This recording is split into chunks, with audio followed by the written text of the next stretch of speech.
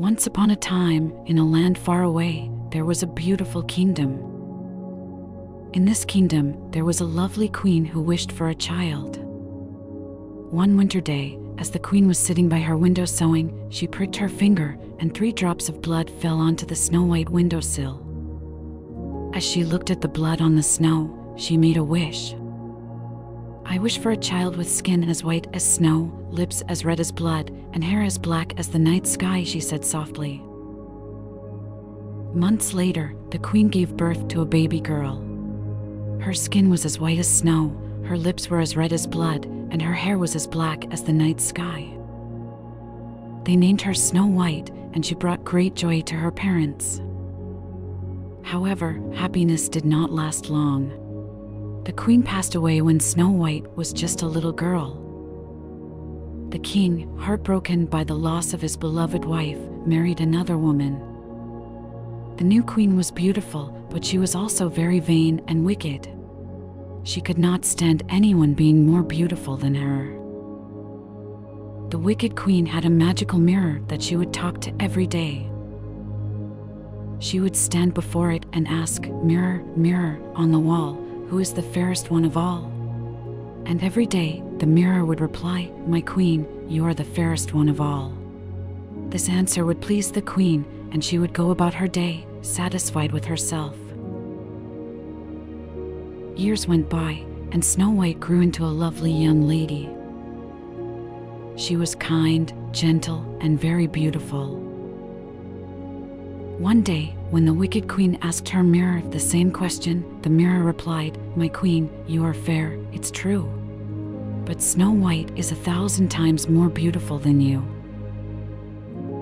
The wicked queen was furious. She could not bear the thought of someone being more beautiful than her, especially her stepdaughter. So, she summoned her most trusted huntsman and ordered him to take Snow White deep into the forest and kill her.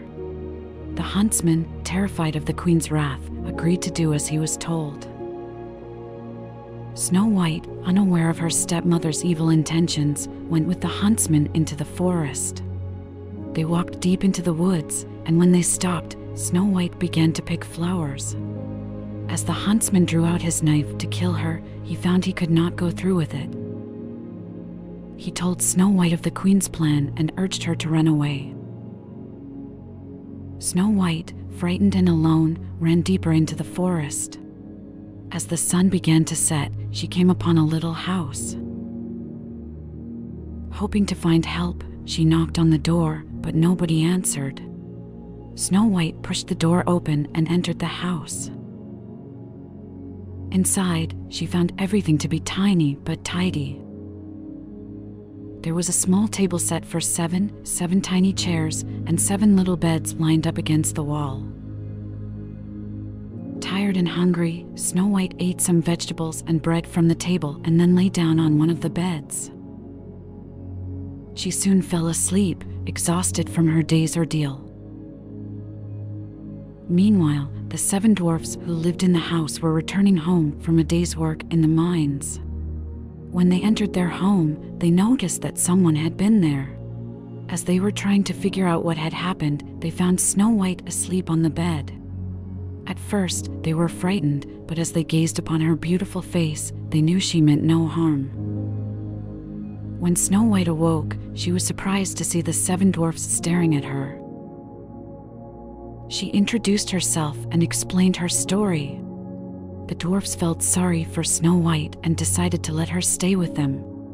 In exchange, she would cook, clean, and take care of their home. Snow White agreed, grateful for their kindness and the shelter they provided.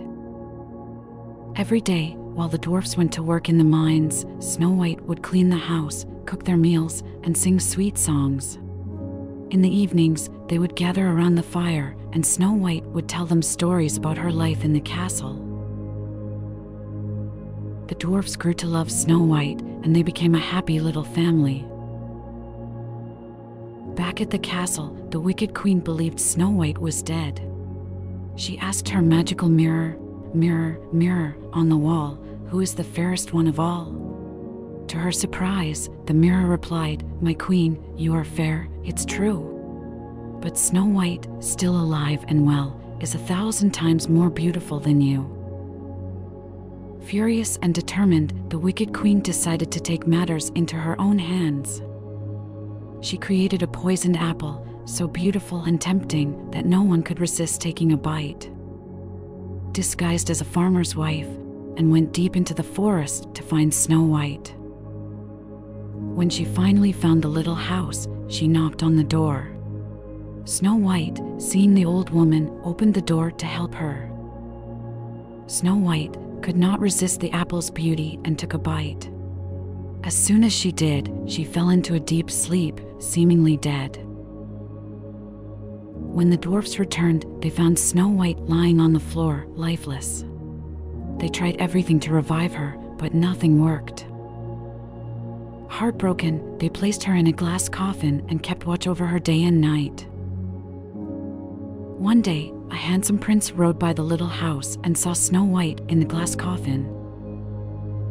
Struck by her beauty, the prince gave Snow White a true love kiss, and she awoke, alive and well. The prince, overjoyed, asked Snow White to marry him, and she happily accepted. Snow White and the prince returned to the castle and prepared for their wedding. As for the wicked queen, she got imprisoned for her wrongdoings and was never seen again. Snow White and the prince lived happily ever after. They ruled the kingdom with kindness and love, and the dwarfs often visited them, remaining close friends for the rest of their lives. And that, dear child, is the end of our tale. Good night, little one. May you have sweet dreams and wake up to a beautiful new day, filled with the love that comes from a pure heart.